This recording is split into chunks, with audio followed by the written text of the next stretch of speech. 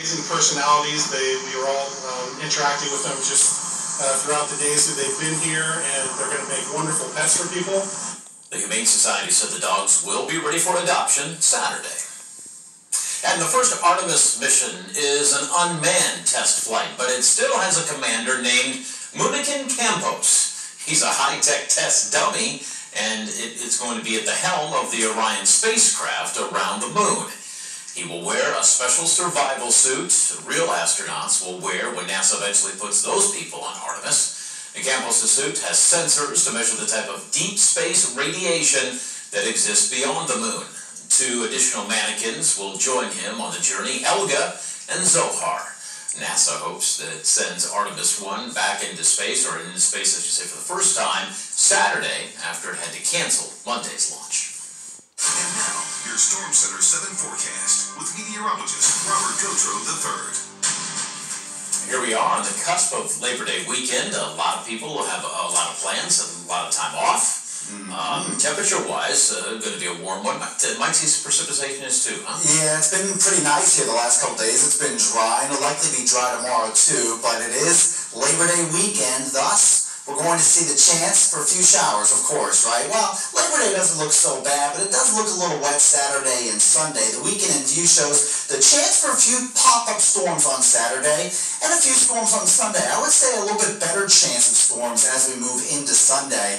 Now, again, it doesn't mean it's going to rain all weekend, so you'll still be able to do some stuff here and there, but we do expect a chance for rain to come in the forecast. A little bit wetter than what we've had the last several days. Low temperatures this morning, you could see a lot of places only getting down in the 60s, unless you are in our eastern counties here. Look at this, 54 in Urbana this morning, 59 in Bellefontaine. It was still a pretty nice, comfortable morning. Still plenty places likely able to open the window overnight and just, save some money on the air conditioning, but overall not a bad night. Will probably be a little bit similar to that tonight, if not just slightly warmer. It was pretty warm throughout the day today. Dayton actually reached 88 degrees. That's above average. We're typically about 83, 84 degrees. You can see, looks like everyone actually got into the 80s. Even Richmond just barely hitting about 81 degrees. Urbana got up to 82. Preble County about 84. Temperatures now, about half of us in the 60s, half of us in the 70s. We're still hanging on to the mid-70s here in Dayton. Although it's dry, we're not really looking at any rain across the region. We're really not looking at that much cloud cover. You do see a few clouds kind of moving through. A little bit more cloud cover off toward the west in Indiana. But it should be another nice night. You could probably still sleep with the windows open again tonight.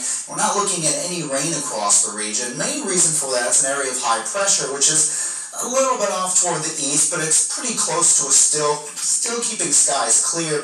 But as that pushes off a little bit farther toward the east, that's going to invite some warm, humid air, and that's what's going to help the temperature increase a little bit this weekend. It's not going to be a huge fluctuation. We'll actually cool down a few degrees into next week, and it'll feel a little bit more like it is right now. Downtown Dayton, we're looking at temperatures in the 70s again, and you can see as we move throughout the next 24 hours, temperatures will likely stay in the 60s for most of us. A few places might squeak into the upper 50s, but I think more of us are likely going to bottom out into the low 60s again tonight.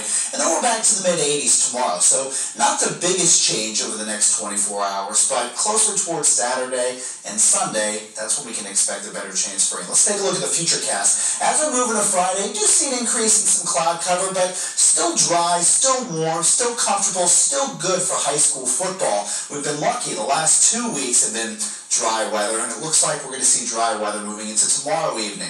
Now, take a look as we move into Saturday. Here's a look at 10:30 in the morning. Start to see a few pop-up showers, a couple pop-up thunderstorms perhaps into the afternoon, and then Sunday will likely be a little bit better chance for some showers. Now, we'll still see the chance for some storms Monday, but then we dry out Tuesday, Wednesday, and Thursday. You notice high temperatures aren't that different, although I will say you can expect a little bit more humidity, especially as we move into Saturday.